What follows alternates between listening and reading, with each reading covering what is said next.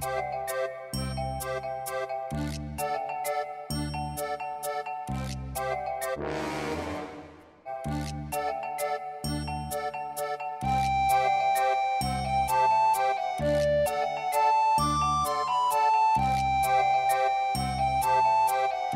んにちは、いつもありがとうございます。ワルソネコのコペです。どうもお世話になります。ワルソネコのタックスです。先日お電話いただきまして、ありがたいね。ねえ、ネオブライスの紐が切れそうなので交換したいんだけどっていう相談やったんですよね。でその子がスペリオールやから開けるのが難しいから、ね、開けないで。エクセの子もおるし、やっぱりね紐切れそうな、やっぱり古い子はね、やっぱり切れやすいですからね、もう長年経ってたらどうしてもね、まあそんな感じで紐を変える方法あるかっていう風になって、その時私たちなんとなく当たりはついてたんですけど、まだちょっとこう確定できなくてから説明できなかったんですけど、そういえばうちもなんかエクセレントのジャンクで買ってる子で紐切れてる子おるわっていうことになりまして、これね、その文章で説明することは可能やで、やけど膨大な量になるし、その何ミリとかの話になったら、文字で書いてたらこんがらがるんよ。そうなんか全然伝わらないなっていうことで今回映像にさせていただくことにしました。ちゃんと全く解凍せずに紐を書いてます。はい、だからまずそれを実際やってるところを見ていただいた上で、その後頭をのけた状態のラディエンスで解説しますので、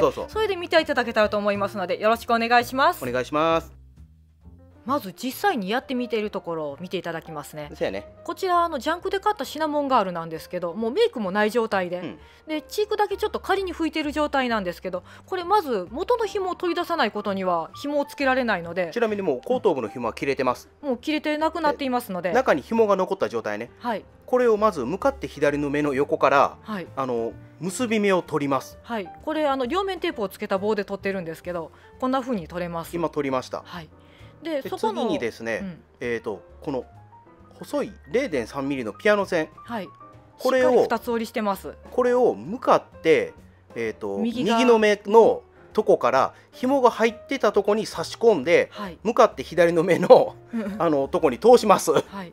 これ向かって右側からだとここに穴があるよっていうのがすごい分かりやすいんですよね。でそこのところ絶対通るようになりますので、後で解説ちゃんとありますからね。今はこのままぶっ通しで見てください。これで通して向かって左にピアノ線の端が出てきます。それをスパチュラですくい取ります。もう傷つかないように気をつけながらですね。でこれで 0.3 のピアノ線2つ折り、これが通ったところに次、これ分かりやすくね、今回黒の紐にしてますけど、ごめんな、ちょっと細いから見にくいかな。この紐の先にね取り付けます。でくくるとかじゃなくて、でこれを抜きます。そしたらまず紐が通ります。で片方はもう結んであるのでこのまま引っ張って大丈夫ですね。玉結びをしてあります。大きめの部分をやってますんで、これで次、左に玉結びがあるから右の目に引っ張ります。そしたら固定されてます。で次にするのが針金をね、これもピアノ線ですね。ある折り方をしたので、それを、プルリングの紐が出ている銀色のハト目があるとこから入れます。で次それを入れて、次向かって右の目から入れます。この目の中に入れる時なんですけど、アイのパーツより下、フェイスとアイのパーツの間に入れてください。だからギミックの隙間に入らないように気をつけないといけないですね。だからフェイスのパーツ、ギミックの同じ色のパーツ、白目入れるのは、フェイスのパーツとギミックのパーツの間ね。白目とギミックじゃないから。でこれをねスッとうまいこと入れます。ここではそれしか言いようがない。そうですね。もうあとは中に入っているピアノ線にうまく引っかかってくれるようにっていうところですよね。これはね目視ではなかなか難しいんやけど、2人おって透明のテーブルがあったら、1人がテーブルの後ろに入ってもうちょいもうちょいとか言えるかなと思うけどなかなか難しいですね。これは運によるところもあったりしますけど、だからこれうちらもね多分ね 4,5 回は失敗してるよ。もうちょっと効率いい方法あるんかもしれないんですけど、どうしても中にバネもあるからそれに当たってもいかんですし、バネを避けながらピアノ線を入れて、しかもバネに干渉せんと他のパーツにも干渉しないように、その紐を入れてます。これもまだ紐をね入れてるんですよ。今手ばっかりになってますけど、ごめんな、まだ入れてます。次ちゃんと後で見える分しますんで。これねやっぱり手間かかるんよ。何回も何回もやだよ、ごちょごちょごちょごちょ、ごめんなおっさんの汚い手ばかりっていやいや、もうそれはねでもこれは種も仕掛けもないからね。もう本当に仕掛け何にもないですからね。これで入れて、こういろんな方向からね隙間を確認しようんですよ。確認しました。でもう一回これで、もう一回入れます。さっきなんかうまいこと入らんかったみたいなんで、やっぱりこっちかなとか、そうどうしてもアイホールの隙間ですからね。そうこれはエクセレント、で難易度で言えば、エクセレントが一番難しい。そうですね、エクセレントスペリオールの順でしょうね。エクセレントスペリオールが多分難易度はほぼ同じって言うてええかな。でもエクセの方が相当難しいな、隙間が。そうですね、ラディエンスになったらもうちょっと見えるんですよね。ラディエンスになったらもう開けりゃええやんっていう。でもプラスになったらね、開きにくい子がおるから、これで後ろから今から針金の穴に引っかかったやつを多分出すかな。うまくこうそっと。これは多分、そのまま針金に引っかからんと、アイチェンジのバネがある穴に引っかかって出てきたんやって。ああそうでした。これ後ろに紐が出ましたけど、これは金の鉄のパーツのとこからじゃなくてアイチェンジのバネがあるとこから出てきてます。四角い方から出ちゃったんですよね。だから次その出てきたやつを、次元の穴に返します。横の穴に針金を使ってうまく引っ張るんです。これは。だからもう一発で穴から出る場合もあるんですけど、こういう例もあるっていうところですね。そうなった場合は諦めずに、ゆっくり引っ掛けて元のハトメの穴に入れて、ほんでそこに通してやれば、これはもうかなり難易度は楽なんで。そうですね、もう横にすぐもうピアノ線が待機してますから、そこにちょっと入れてあげるようになるので、これは本当にもう全く解凍せずにやってるっていう、映像を残さんかった証拠がねでこれでピアノ線を引っ張ったら元のアイチェンジのとこから出てきて、今からアイチェンジします。つながってるよっていう。はい、アイチェンジ成功。ああよかったね。この子ちょっと前から気にはなってたので、もう短い紐をなんか無理やり引っ張ってたんですよね。これでちゃんとこっちね、正面からもむちゃな引っかかったけどごめんね、ちゃんとできるよっていうことで、まあ無事にできましたね。運が良ければ5分、そうですね、一発でいければ5分ぐらいでできる作業で、運が悪ければ1時間でも本当にこれそうないでも見えないから、エクセの場合は、もう隙間がないよ、そんなに。そうですね、なんかもうそのアイホールの隙間からちょっと見るのと、後ろ側の四角い穴からちょっと覗くのとの繰り返しで、だからもっとうまいやり方があるんかもしれんけど、俺らはこれが一番自分たちはできたっていう、一応可能やし、失敗してでもなんかこう大失敗にならないっていう、傷がいくっていうことはほぼなかったかな。それはないですね。じゃあまあ今から実際のなんていう研修ビデオじゃないけど、これを見ればできるっていうのはちょっと難しいけど、まあ解説しながらやって、しかも映像で今中で何がどうなってるかを解説してやっていきます。ですけど今からやっぱり解凍してるから、やっぱり分解っていうのが嫌いな人おるんよ。だからちょっと解凍してる分が出てきますので、苦手な方はここでおしまいということでよろしくお願いします。お願いします。それではここから解説していきますね。一応ラディエンスのフェイスを準備させていただきました。で頭皮は抜けているんで、中身見やすいようにしとかないかんからね。そうですね、上から見ても分かるようにしてあります。で今回使用する道具を説明していきます。まず横にある青い部分ね、スパチュラですね。スパチュラっていう歯石取ったりする分やけど、たまにホームセンターでも売ってるけど100均でうちらはありましたね。で片方は両面テープをぐるぐるに巻いてあります。左側ね、ぐるぐるよりもめちゃくちゃ巻いてないよ。少量ですね。で次がピアノ線です。こちら太さは 0.3 ミリですね。これはね、まあそれは通販で買えばあるよ。うちらはホームセンターにたまたま売ってて、なんでかそこピアノ線いっぱい売ってるんな。ピアノ線普段もよく使いますんで、それで売ってますね。植毛とかちょっと細かいところの引き抜きな。そうですね。これはまあただの紐、ナイロン 100% の紐。アジアンコードっていう形で売ってることが多いですかね。これは手芸店に行けばだいたい置いてあります。極細買ってあります。これ結構強いんな。強かったですね。でまあ今回使用するフェイスというかラディエンスの頭皮なし、旧ラディエンスのフェイスになります。まず向かって左側のアイホールの方に先ほどの両面テープのついている方のスパチュラを入れまして、紐を引っ掛けて取り出すところからになるんですけど、これコペの方がうまいんよ。穴がある場所というか紐が結び目がある場所がこの今赤丸のところですね。そうちまい穴のところに結び目があるから、白い糸の、それを両面テープにうまくくっつけて取り出すっていう作業になります。だから後頭部にもし紐が残ってたら、その紐をもう絶対取る気がある、もう諦めないんだったら、後頭部の紐を切れてるやつも中に入れてください。そしたら緩みますから取り出しやすくなりますね。ここは指とか絶対入らないところなので、もうこの両面テープでくっつけて根気よくですね。そろそろ取れましたね。両面テープは棒の先までしっかりついてる方がくっつけやすいですね。くっつけて取り出した糸はもうここで引き抜いてしまいます。もう後戻りできんからね。ここまでくればね、あとはもう本当道具がちゃんとできていればいけるんで。でまずこれは抜いた紐は横置いといて、新しい紐、今回は見えやすくするために黒い紐でやってます。これ見えやすくって言ってるけど、本当に見えないとこの作業やから、ごめんね。もう本当にもう表から見ようと思ってもなかなか見られない場所ですからね。こうブライスのスケルトンモデルも出てくれたら俺はできるけど、それは出てないし作る気もないから。そうですね。これはね、左の抜いた方から入れるっていう、慣れれば結構ラディエンスは可能かもしれないですね。でもこれさっきみたいにピアノ線使って折ったものを逆に右側から左に通してそこに引っ掛けて通してしまえば難しくはないので、これ出てきたやつをこううまいこと傷がつかんように。これ上手ですよね。これするためにブライショップやっちゃうんか思ったぐらいそこはいかんやけど正直ね、解凍せずに紐チェンジは俺うまくなったよ。2日ぐらいですごい進化しましたよね。これでこんな風にして、でピアノ線を刺す場合、向かって右側のアイホールからここの出っ張りの隙間のところなんですけど、ここを通せば行くことができますね。これで輪の方を向かって左側のアイホールから出して、そこに紐引っ掛けて引っ張れば右側にちゃんと紐来てくれますんで。多分ね、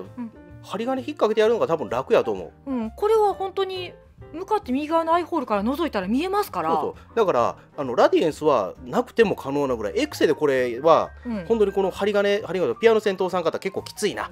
そうですね。器用な人はできる思うわ。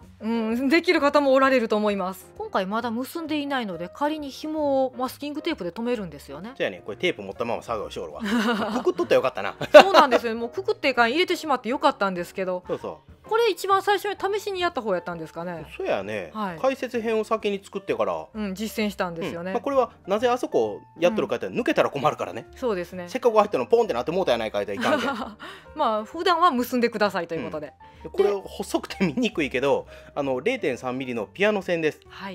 でこれは後頭部の引き抜く道具を今から作ります。まずぴったり折ります。これね、0.3 ミリやから逆に手でも結構簡単に折れるから。もしビーズアクセサリーとか作るのでピンチとかお持ちでしたら、それでキュッと挟んだらより細かくなるんですけど、でもあんまり挟みすぎたら切れるんで、細すぎてほどほどでいいですね。もう手で折れる程度で大丈夫です。ほんで次その先っちょをぷっくり出た感じ、丸く膨らます感じですね。わかるかな。これ後でちょっとイラスト入れた方がええんかな。そうですね、こんな感じっていう、こんなんっていうのは多分今重なってると思いますので、なんとなく俺の頭の中浮かんだのはクーっていう飲み物のあいつの頭のとこみたいな感じね、ポヨンとそんな感じですね。今からそれを作る感じです。でそれをちょっと下に曲げてやる、コブラのシャーっていう時の、それが下に行くような感じですね。そうそれを考えてくれたらええかな。だからもし上に行っちゃったらバネに引っかかったりするので、そこ気をつけないといけないので、あくまで下に行くようにっていうことで、それを本来紐が出とるとこから差し込みます。その丸い穴の方ですね。ちょっと入る時ビヨーンって膨らもうとするけど、中に行って膨らみますんで、ビヨーンって、で膨らむんですけど、これを膨らんだらこんな形になってます。中で感大きく広がっているのがわかると思います。でさっき目から出てきた紐をその穴に、これね本当は今見えよるからあれなんやけど、見えなくてもだいたい入ると思う。それなりの長さ入れれば引っかかりやすいですから。中の空洞意外と広いんですよね。でこれで入れて余裕を持って入れてください。結構引っかかる確率が広がるんで、でこれを引き抜いたら空の頭のところに引っかかって出てくると、こういうふうに。そういうことですね。でこんなふうにもう入りましたと。結構これでいけば楽かなと。上から見えてるから簡単なんだっていうのもあるんですけど、そうやな。でここの初めにつけとったマスキングテープ取って、本当は最初にやっとけばよかったんですけど今結びますとうちはこれ簡単なもう玉結びで、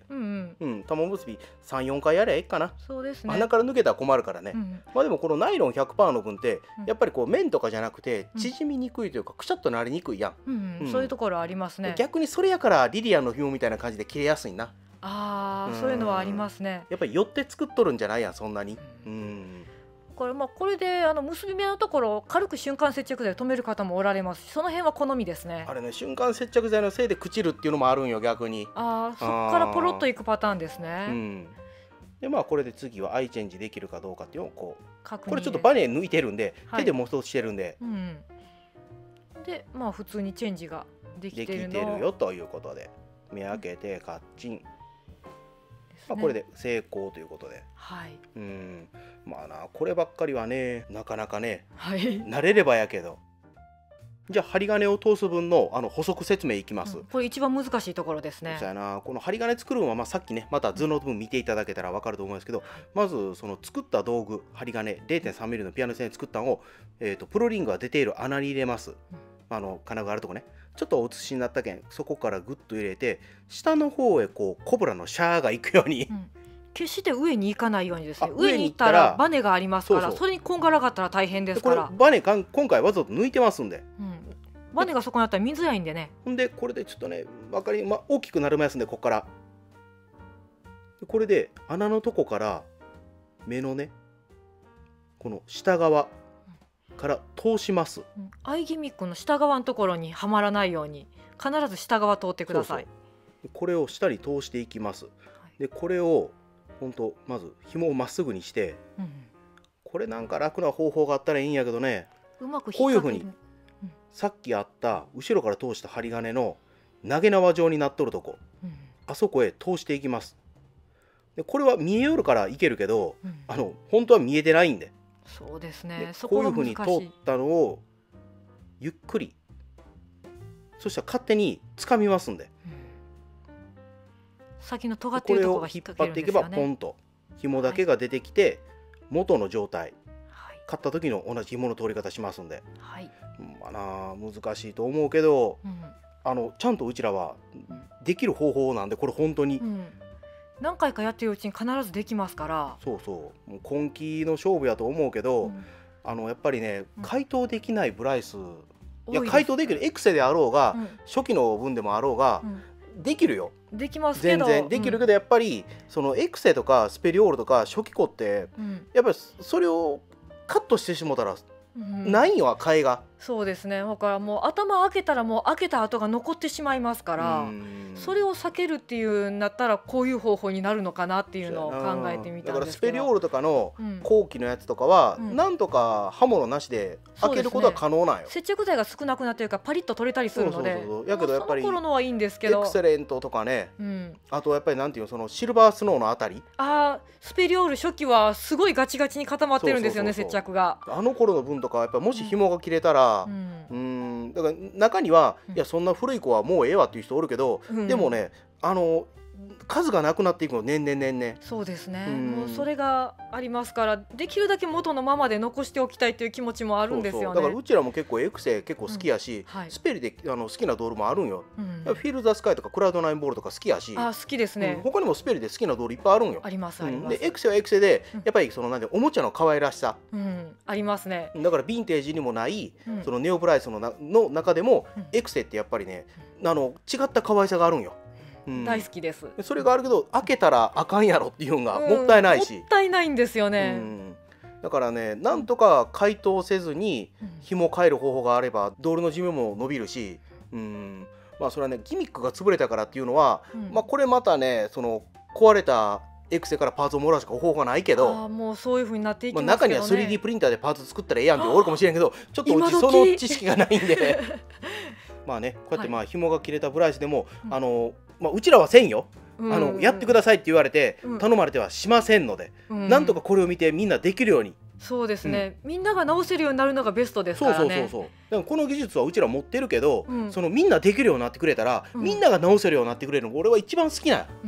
そうですね。もうこれで困っている方の少しでも助けになればと思います。そしたら今日はこの辺で最後までお付き合いくださりありがとうございました。皆さんのお役に立てれば幸いです。どうもありがとうございました。